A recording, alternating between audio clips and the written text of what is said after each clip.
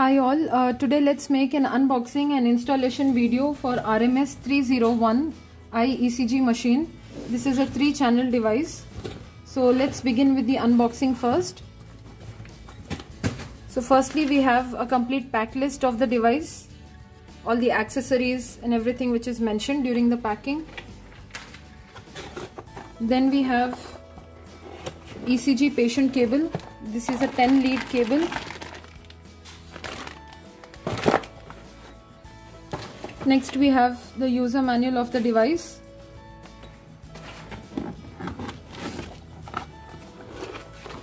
Next we have bulb electrodes, one ECG paper roll and earthing cable. Next we have one 250 ml bottle of ECG gel.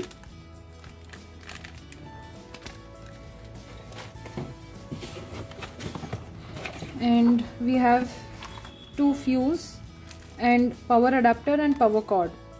This is all the accessories which is there in the box, and also the clamp electrodes, and this is the main device itself. So now let's see the installation of the device RMS 301i ECG machine. So now this is the main device. It has a display screen. We have the keypad here, and the power supply and the battery indications will be shown here. Here there is a printer where you'll have to put in the ECG paper roll. Behind, this is the on-off button. This is the connection for earthing cable. This is where you'll have to put the fuse, and this is for power supply connection.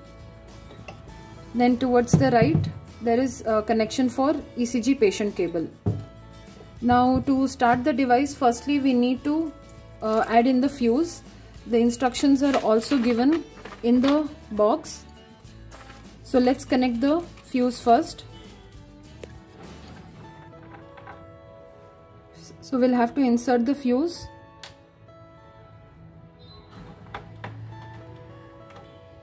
So once the fuse is connected, we can connect the power cord. And then you have the on-off button. So on.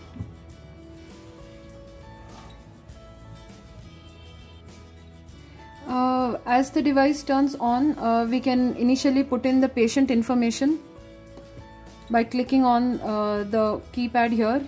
You can put in patient ID, name, age and all the basic information here. Here it indicates press enter. So once you've entered all the data, press enter button to save all the information. And then you can also go to menu, where it shows you 4 options for acquisition, review, settings and PC ECG. For acquisition, if there's a new patient that you've entered the patient information, you can press in for acquisition. You can see the ECG waveform here. As I've not connected the cable, it's a straight line. Next in the menu you can go for review. Once the patient ECG acquisition is done, you can also review and save the data. So you can review the patient ID, the name, which patient ECG it is. You can also save it by after the acquisition is done.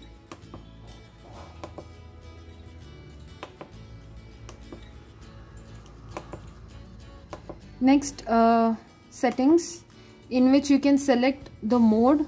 There are 2, auto and manual. Interpretation, this is measurement and analysis.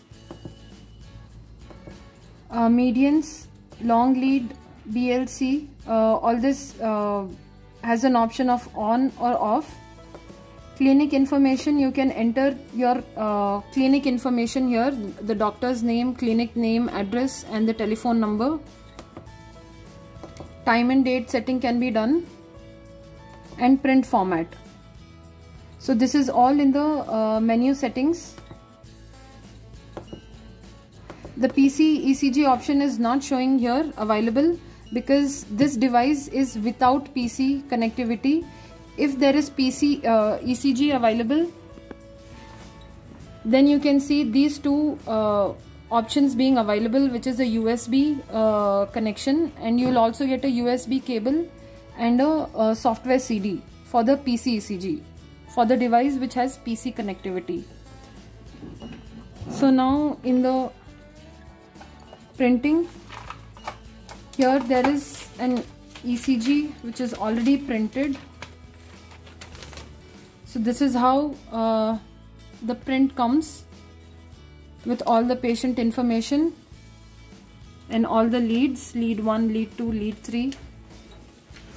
Here a summary.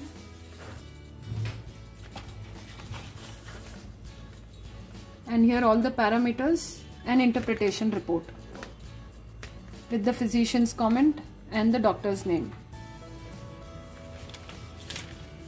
So this is all the unboxing and installation video for RMS 301i ECG machine, which is a 3-channel device without PC connectivity.